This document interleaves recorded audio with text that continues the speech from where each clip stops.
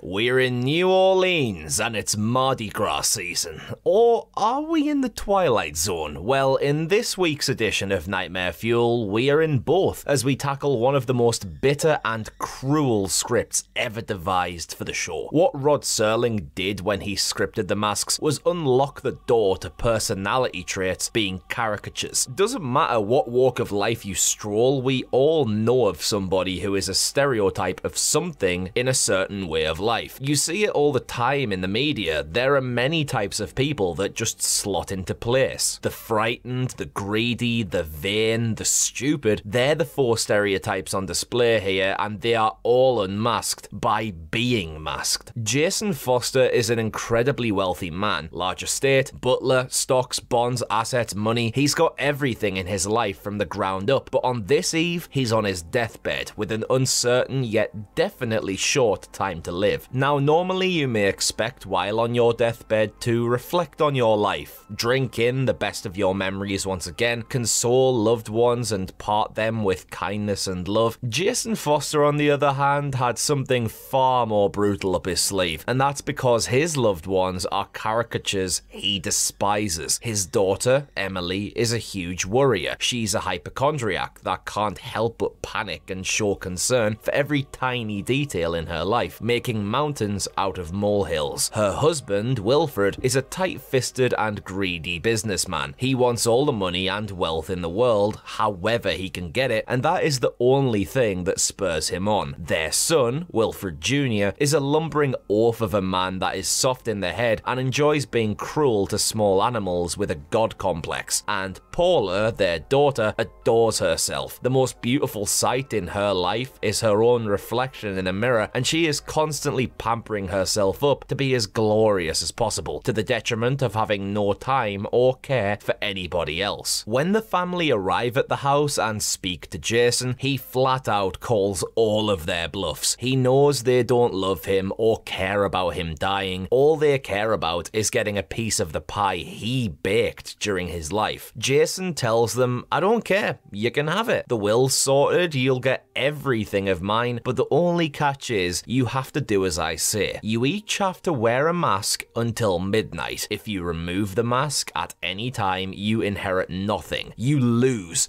Good day, sir." You'd think this offer sounds simple, right? But as soon as the masks are handed out, the tables turn. Just look at these things. They are nothing short of grotesque, and the very image of them has cemented the masks as one of the more visually haunting episodes of the Twilight Zone. Jason informs his relatives that the masks are meant to represent the antithesis of the wearer. However, being a sarcastic bastard, he emphasizes quite clearly to the audience through the way he says certain words that the masks reflect them entirely and not their antitheses. Emily is given the mask of a worried coward to reflect her hypochondria. Wilfred is given a mask full of misery that reflects his cold, soulless, money-driven way of life. Wilfred Jr. is given the mask of an almost primate-like clown that reflects his carelessness and brutish nature. And Paula is given a mask of a narcissist to reflect her selfishness.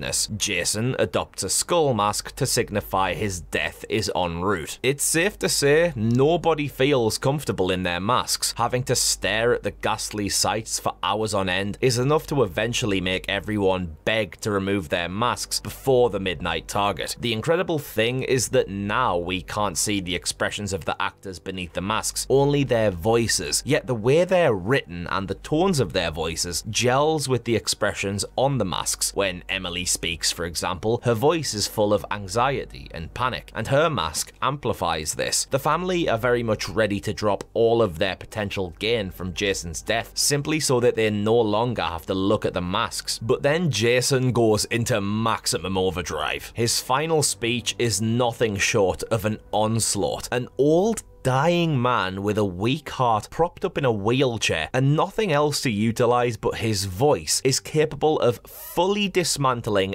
every single one of the others. The tirade of vengeful, venomous, belittling phrases that crumble every person to the point they cannot rebuttal it. It's as if they know deep down that what Jason says is true. Jason dies on the stroke of midnight, and at long last the family can remove their masks. However, when doing so...